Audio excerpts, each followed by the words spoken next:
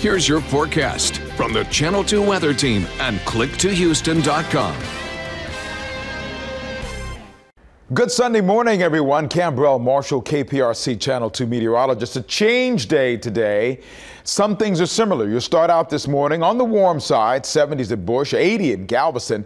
Once again, we do have a dense fog advisory until 9 o'clock this morning. We do have a front on the way, though, and that front will bring around a little bit of a shower chance. Highs, though, will be in the mid-80s instead of the low 90s. It's going to be a little bit breezy tonight, and temperatures will stay in the 70s. But the dense fog advisory is for much of southeast Texas at this point in time, not Harris County and not Galveston County, but we do see some of the visibility is about a quarter of a mile in some places. Front itself is around Dallas now, draped over to San Angelo. It's moving to the south, and as it does so, it'll bring just a few shower chances. Visibilities will improve. This is all going to get pushed out of here, and then we'll have temperatures this afternoon around 4 o'clock, about 86 degrees at Hobby Airport, cooler in areas to the north, 79 at Brenham, for example, 84 in Sugar Land, so a little bit cooler in some of those areas. The rain chances about 10%, maybe 20% in some places throughout the afternoon, but there are some changes coming for the next several days with the highs today of 86,